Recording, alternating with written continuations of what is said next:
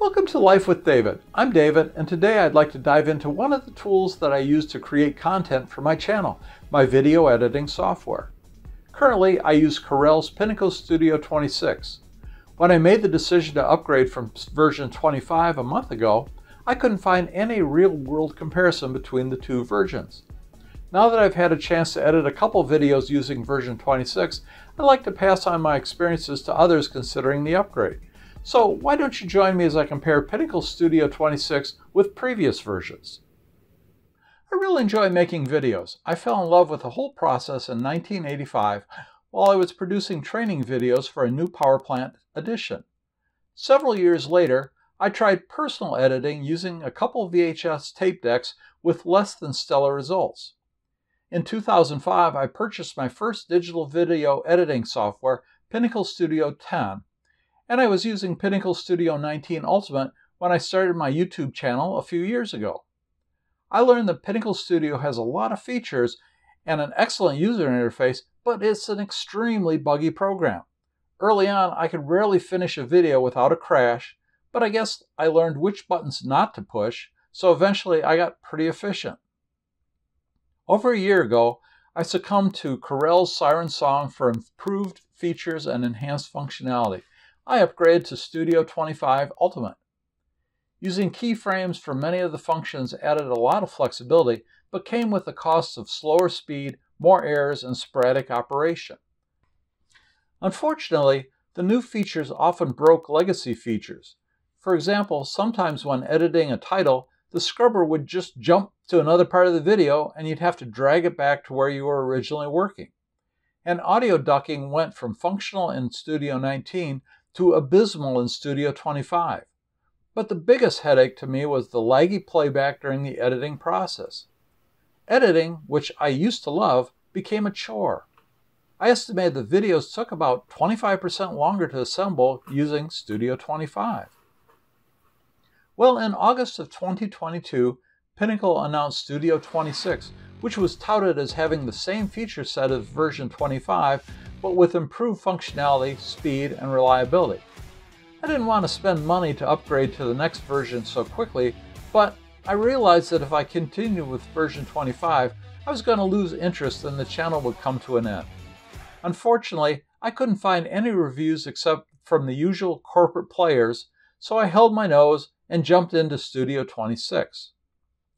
Let's get right into my experience. This review is for version 26.1.0.238, which is the current version of Pinnacle Studio 26 at the time of this recording. I've noticed that Studio 26 has some improved functionality. The rendering engine is a little faster, about 5% faster than Studio 25. However, both are much faster than Studio 19. The proxy playback during editing is much better for Studio 26. The timeline scrubber quickly responds to start and stop, something that 25 would not do. Also, the audio waveform shows up quickly, allowing rapid synchronization of cuts with the audio. I used an audio recorder for the sound, and I can sync the sound to the video track much more quickly with 26 compared to 25.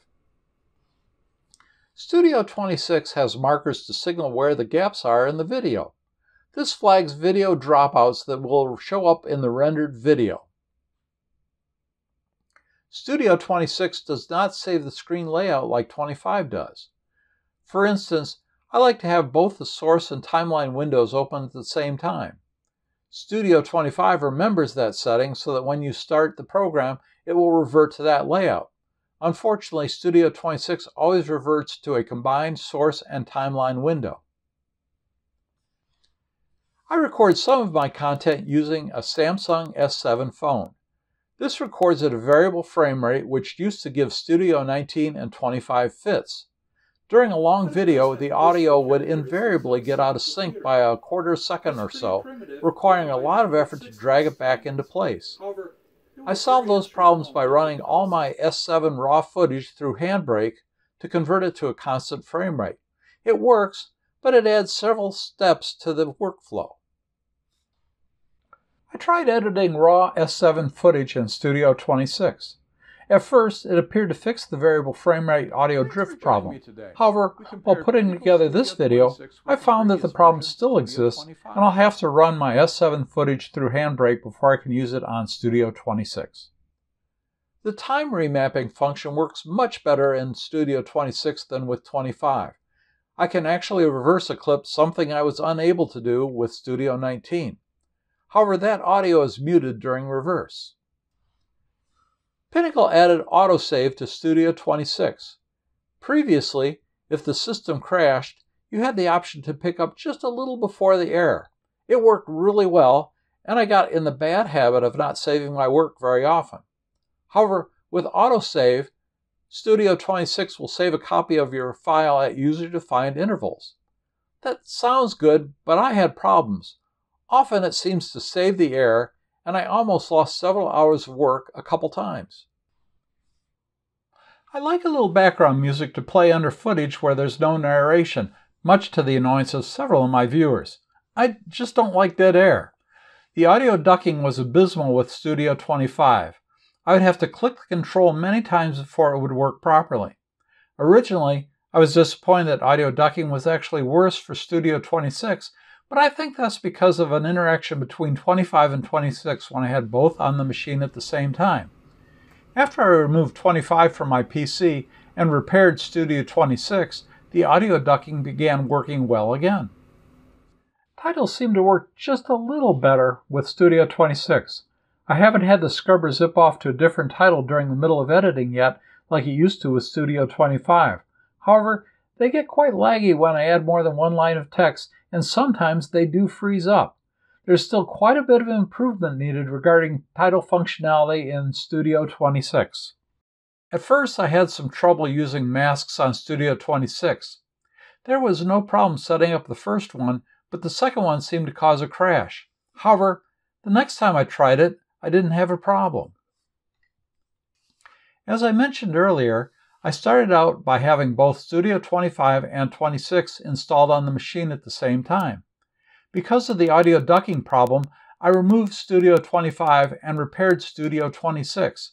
Not only did the audio ducking problem go away, but the Studio 26 proxy playback seemed to work even better, as did the render engine.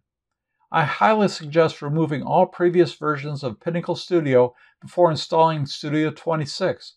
A clean install definitely improves the editing experience. Just be warned, however, that any project bins or libraries that you have set up for earlier videos will not transfer over to Studio 26 without a lot of effort. I guess I'd sum up my experience by saying that Pinnacle Studio 26 seems to work much better than Studio 25. However, I'm not a fan of the current autosave scheme. I think the old method of recovering from crashes was more reliable. I feel I need to be a little more judicious with backing up my data, at least until I gain experience with what will send Studio 26 over the edge. However, I'm happy that I completed the upgrade, since editing has become enjoyable again. Thanks for joining me today. We compared Pinnacle Studio 26 with the previous version, Studio 25. Studio 26 was touted as a more reliable version of Studio 25. I wasn't a fan of paying twice to get the functionality promised in version 25, but I understand those improvements did take a lot of effort on Corel's part.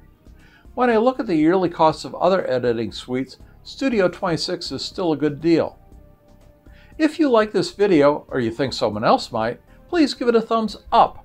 If not, give it a thumbs down. The more likes this video has, the more YouTube will recommend it to others. Also, please leave a comment or suggestion for things to do. I hope to do more of these videos, so please subscribe and click on the bell for notifications of new videos. Let's get together next time for another day in Life with David. See you soon!